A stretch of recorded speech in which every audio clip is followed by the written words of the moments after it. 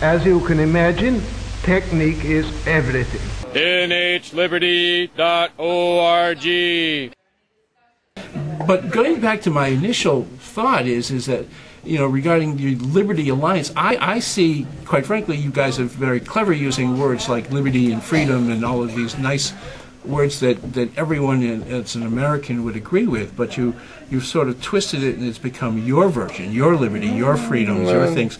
And unfortunately there's this real fundamental factor of dealing with this free state movement. And on one level, it's not like you're coming in and saying, hi, you're one of the few people that actually says he or she is a free stater. I mean, many people seem to be reluctant and resistant to say who they are and what they're here for. Well, and I hope you're not one of these folks who's saying that they're not allowed to run as Republicans and Democrats, or that they shouldn't. No, I think they should be. I think they should be open as to this is who I am, and this is what I believe in, and this is what I promote, and this is what I support, and that I moved here to New Hampshire as part of this free state movement that believes that we could make New Hampshire into some kind of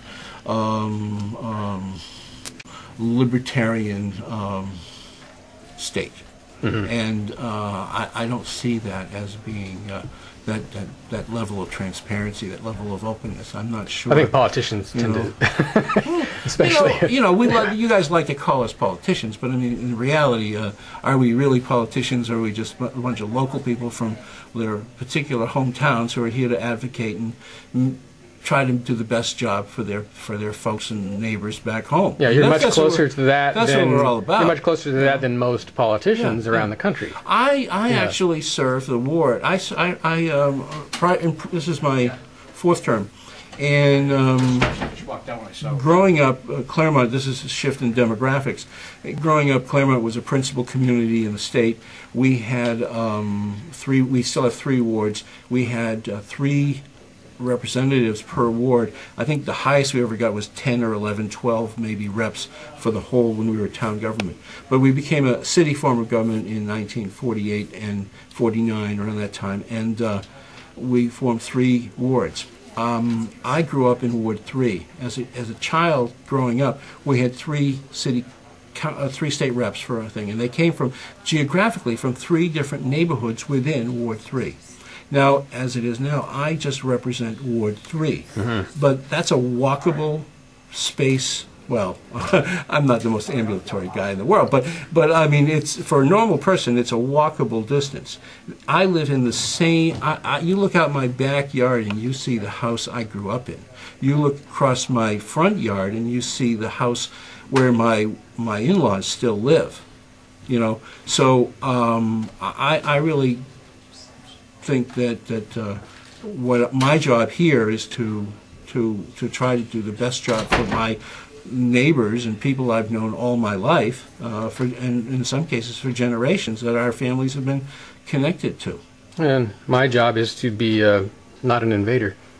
Well, your job is true, and I have to commend you in your sense of openness, but that's very rare. Well, it's Don't you agree? I mean, really, that is not. I wouldn't call it rare. There's a mix, I would say, a mix of openness and not openness. Although I don't go to the market basket, and talk about being a free stater. I mean, I just go through my life, and I wouldn't even. Well, you're pretty transparent and you're pretty open. The video has in your to videos. Make it, this is who you are. This is what you're all but about. See, the thing is, I don't know if I've got this whole ideology to myself, but I'm an anti-aggressionist, really first, and everything else has to come second.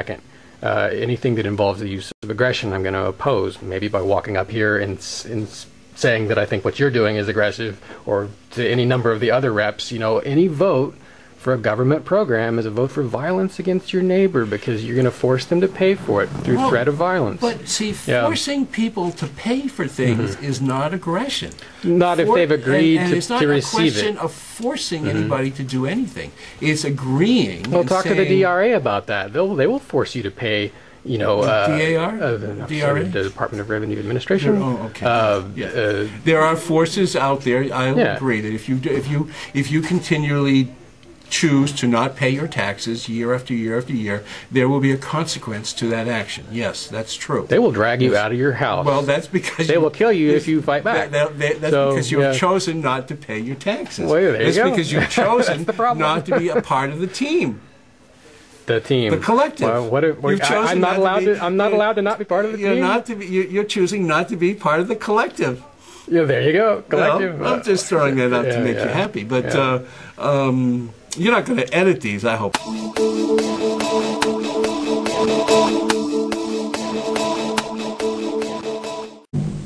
Real freedoms are eaten up a little at a time.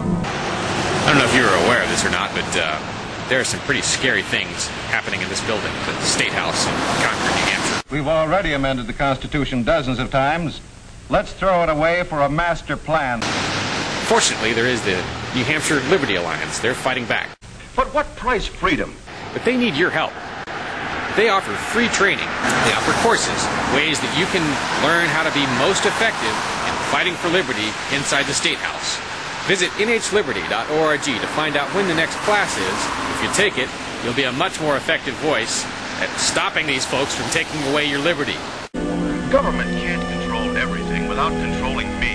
nhliberty.org